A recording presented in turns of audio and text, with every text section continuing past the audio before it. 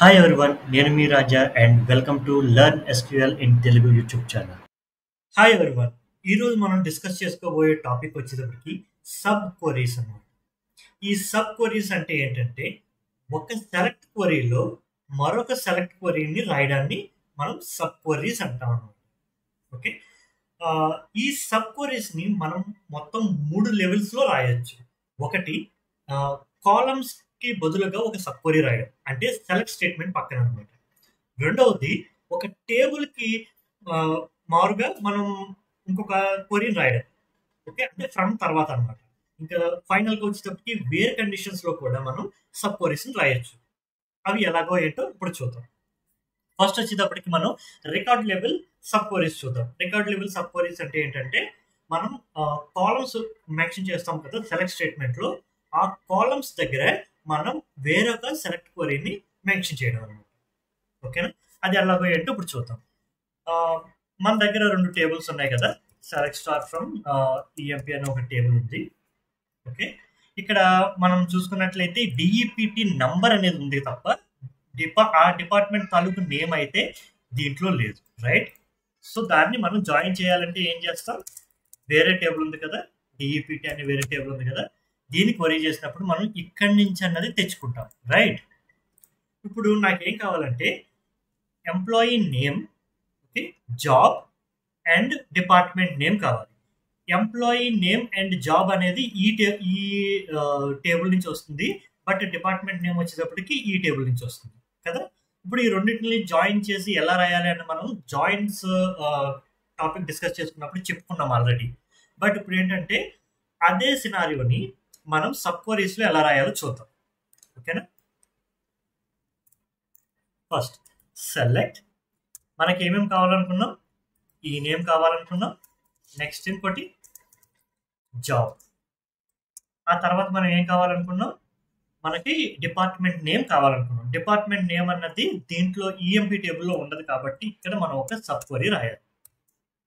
Okay, నా ఇప్పుడు మళ్ళీ మామూలే మన సింటాక్స్ ప్రకారం ఈఎంపీ, ఓకేనా, ఇలా ఈఎంపీ అని రాస్తాం. ఇప్పుడు ఈ బ్రాకెట్స్ ఏవైతే పెట్టానో వీటి ప్లేస్లో మనం ఇప్పుడు ఒక సబ్ క్వరీని రాయాలి. ఓకే, మనకి ఏం కావాలి, డిపార్ట్మెంట్ నేమ్ కావాలి. సో దానికి ఒక క్వరీ రాస్తున్నాను. ఓకే, వేర్ మనం మరి ఈ టేబుల్కి మధ్య మనం జాయిన్ పెట్టాలి కదా, ఆ జాయిన్ ఎట్లా పెడుతున్నాము, డిఈపిటి డాట్ డిఈపిటి నంబర్, రెండిట్లోనూ కామన్గా అదే ఉంటుంది కదా. ఇలా రాస్తే మనకి ఆ వాల్యూ అన్నది రావడం జరుగుతుంది. చూడండి వచ్చిందా, ఎంప్లాయీ నేము, వాడి జాబు, వాడి యొక్క డిపార్ట్మెంట్ నేమ్ అనమాట. అన్ని రికార్డులకి వచ్చింది కదా. సి ఇప్పుడు ఏంటంటే ఈ సెలెక్ట్ క్వరీని మనం కాలం లెవెల్లో రాసాం. మీరు ఈ కాలం లెవెల్లో హెడ్డింగ్ చూడండి, ఇలా వచ్చింది కదా. దీనికి మనం కాలం లెవెల్ అలియాస్ నేమ్ ఇవ్వాలి. అంటే ఏమి లేదు, జస్ట్ డబుల్ కోట్స్లో మీకు ఏ పేరు కావాలో ఆ కాలం హెడ్డింగ్ దాన్ని రాయండి, డబుల్ కోట్స్లో సరిపోతుంది. చూడండి వచ్చింది కదా. సో ఇది ఎట్లా వర్క్ అవుతుందంటే, ఇప్పుడు సెలెక్ట్ ఈ నేమ్ జాబ్ ఫ్రమ్ ఈఎంపీ కొట్టినప్పుడు ఏమవుతుంది, మొత్తం మనకి 15 రికార్డులు వచ్చింది. ఓకేనా, ప్రతి రికార్డుకి ఎంప్లాయీ టేబుల్లో ఉన్న డిఈపిటి నెంబర్ని ఇక్కడికి పంపించి ఈ క్వరీ మొత్తాన్ని ఎగ్జిక్యూట్ చేస్తుంది అనమాట. అంటే ఇందులో ఈ క్వరీ ఎన్ని రికార్డులు అయితే రిటర్న్ చేస్తుందో ఈ సబ్ క్వరీ అనేది అన్ని సార్లు ఎగ్జిక్యూట్ అవుతుంది. ఓకే, అంటే ఒక రకంగా చెప్పాలి అంటే ఈ సబ్ క్వరీ ఇలా యూజ్ చేయడం వల్ల పర్ఫార్మెన్స్ అనేది డిగ్రేడ్ అయిపోతుంది. ఇది రికమెండెడ్ మెథడ్ అయితే కాదు, వేరే ఆప్షన్స్ లేని సమయంలో మాత్రమే మనం సబ్ క్వరీస్కి వెళ్తాం. లేదంటే మ్యాక్సిమం మనం జాయిన్స్లోనే దీన్ని హ్యాండిల్ చేయడానికి ట్రై చేస్తాం. బిజినెస్ రిక్వైర్మెంట్ ప్రకారం, క్లయింట్ మనకి ఇచ్చిన రిక్వైర్మెంట్ ప్రకారం మనం తప్పదు అనుకున్నప్పుడు మాత్రమే సబ్ క్వరీస్కి వెళ్తాం. ఎందుకంటే నేను చెప్పాను కదా, ఇందులో ఎన్ని రికార్డ్స్ అయితే రిటర్న్ అవుతుందో అన్ని సార్లు ఇది ఎగ్జిక్యూట్ అవుతుంది అనమాట ఈ క్వరీ. ఓకేనా, అట్లా. అయితే ఇలా కాలం లెవెల్ సబ్ క్వరీస్ రాసినప్పుడు మనం ఒక కండిషన్ ఉంటుంది. ఏంటి అంటే ఖచ్చితంగా ఇక్కడున్న ఈ సెలెక్ట్ క్వరీ కేవలం ఒకే ఒక్క రికార్డ్ని రిటర్న్ చేయాలి. ఒకే ఒక్క కాలం రిటర్న్ చేయాలి, ఒకే ఒక్క రికార్డ్ని రిటర్న్ చేయాలి.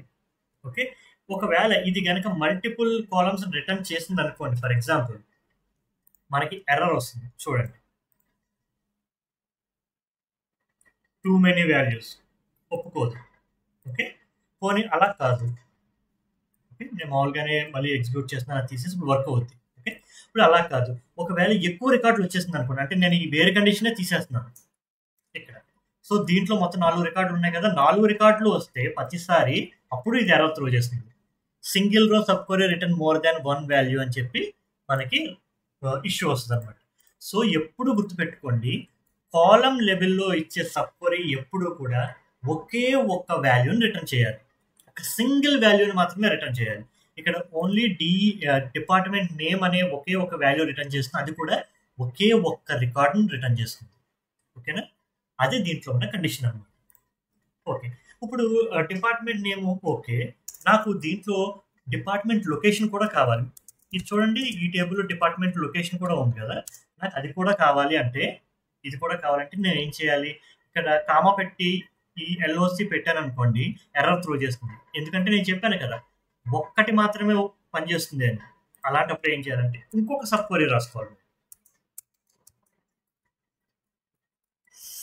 select LOC from DEPT where DEPT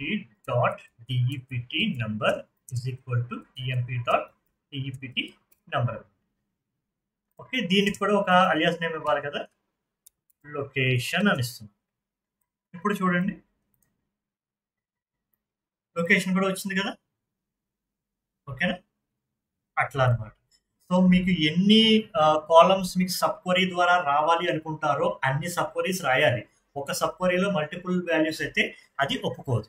ఓకేనా, ఇక్కడ మీరు గమనించినట్లయితే ఈ 15వ రికార్డ్ చూసారా, దీంట్లో డీనేమ్ అండ్ లొకేషన్ రాలేదు. ఎందుకు రాలేదు అంటే ఈ ఈఎంపీ టేబుల్లో అక్కడ డిపార్ట్మెంట్ నెంబర్ అన్నది లేదు ఆ రికార్డ్కి. చూడండి, డిపార్ట్మెంట్ నెంబర్ 50 ఉంది, బట్ ఈ డిఈపిటి టేబుల్లో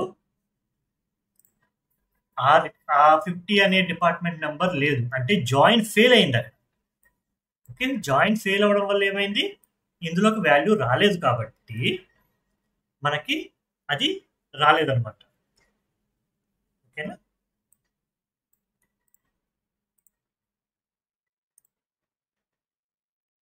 ఓకే, అట్లా ఇది కాలమ్ లెవెల్ సబ్ క్వరీ అనమాట.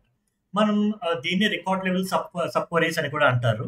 ఓకే, ఇది నౌ ఇప్పుడు సబ్ క్వరీ అన్న దాన్ని నేను టేబుల్ లెవెల్లో కూడా యూజ్ చేసుకోవచ్చు, అంటే ఫ్రమ్ తర్వాత అనమాట.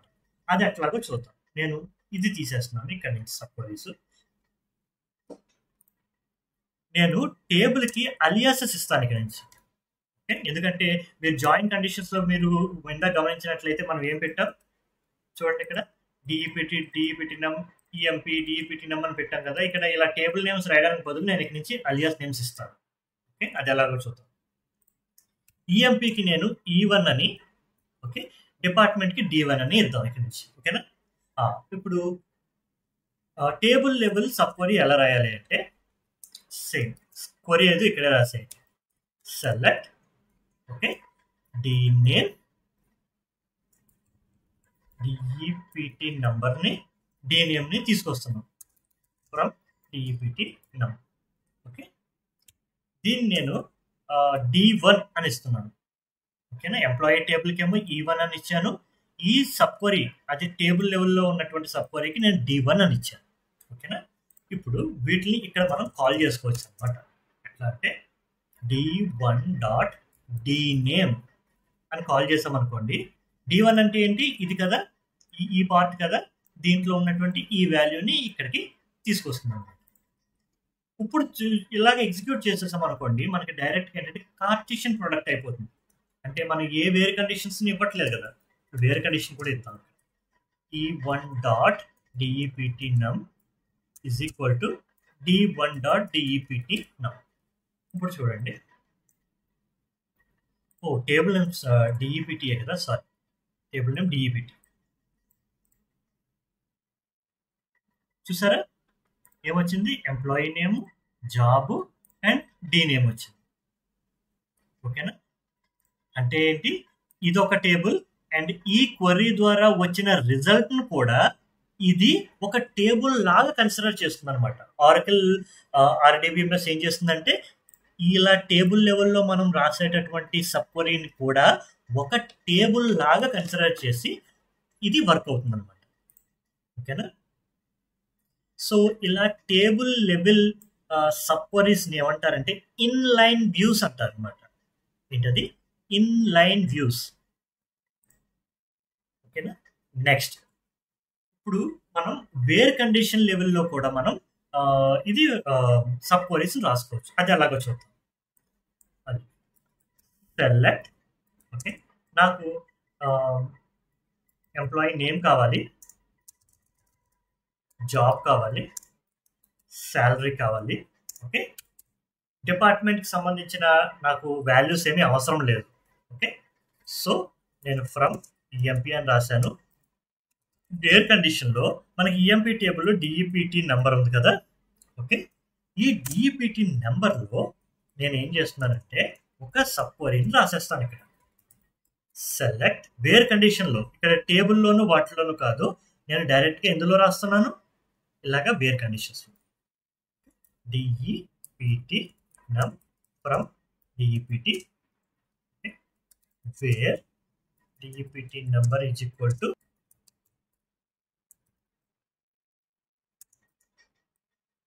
ఇప్పుడు చూడండి. ఇప్పుడు ఇది ఏం చూపిస్తుందంటే అకౌంటింగ్ లెవెల్లో అంటే ఆ డిపార్ట్మెంట్లో ఉన్న వాళ్ళ యొక్క ఎంప్లాయీ డీటెయిల్స్ వచ్చాయి. ఇది ఎట్లా వర్క్ అవుతుంది అంటే చూడండి, వేర్ కండిషన్లో డిఈపిటి అంటే ఎంప్లాయీ టేబుల్లో ఉన్న డిఈపిటి నెంబర్ని మనం జాయిన్ చేస్తున్నాం. ఎలాగా? ఒక సబ్ క్వరీని యూజ్ చేసి జాయిన్ చేసాం అనమాట. ఓకే, ఇది ఫస్ట్ ఎగ్జిక్యూట్ అవుతుంది. Select DEPT number from DEPT wear D name is equal to ఇది ఎగ్జిక్యూట్ అయ్యి దీని నుంచి ఏదైతే వాల్యూ వస్తుందో అది ఇక్కడ స్టోర్ అవుతుంది. అది ఇక్కడ కంపేర్ చేసుకుంటుంది అన్నమాట. ఓకే, ఇక్కడ ఈజ్ ఈక్వల్ ఇన్నే కాదు, మీరు ఈజ్ ఈక్వల్ టు అన్నా పెట్టచ్చు, నో ప్రాబ్లం. బట్ గుర్తుపెట్టుకోండి, మీరు ఈజ్ ఈక్వల్ టు పెట్టినప్పుడు ఒక వాల్యూ వచ్చేలాగే మీరు జాగ్రత్త పడండి. మల్టిపుల్ వాల్యూస్ వస్తున్నాయి ఈ సెలెక్ట్ క్వరీ ద్వారా అనుకుంటే మాత్రం మీరు ఖచ్చితంగా ఇన్ని వాడాలి. అది గుర్తుపెట్టుకోండి. ఓకేనా? ఇది సబ్ క్వరీస్ కాన్సెప్ట్. మళ్ళీ మరొక టాపిక్తో నెక్స్ట్ వీడియోలో కలుసుకుందాం. మీకు మా కంటెంట్ నచ్చినట్లయితే ప్లీజ్ లైక్ చేయండి, షేర్ చేయండి, ఇంకా మర్చిపోకుండా సబ్స్క్రైబ్ కూడా చేసుకోండి. Thank you.